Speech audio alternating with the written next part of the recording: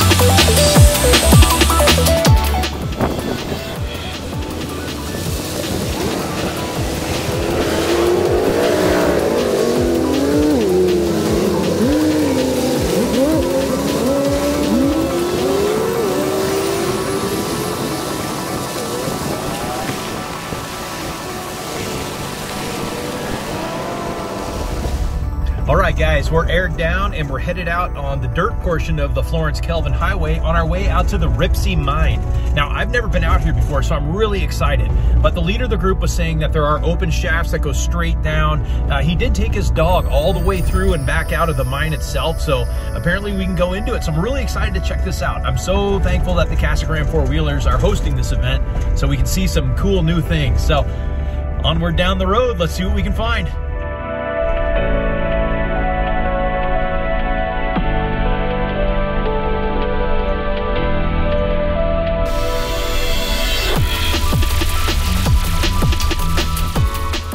Alright guys, so the rules out here in the desert is a lot of this is grazing land.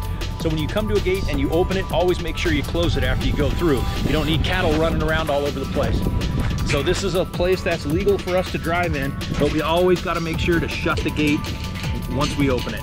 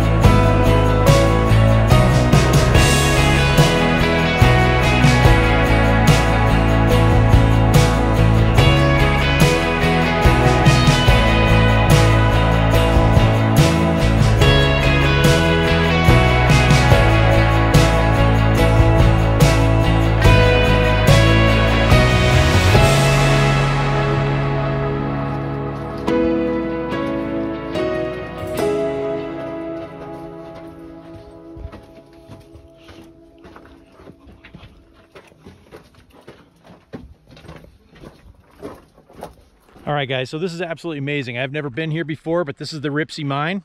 So we've got several shafts out this way, some old tanks here, a shaft with tracks that you can walk into over there. I mean, it's pretty much all over the place out here.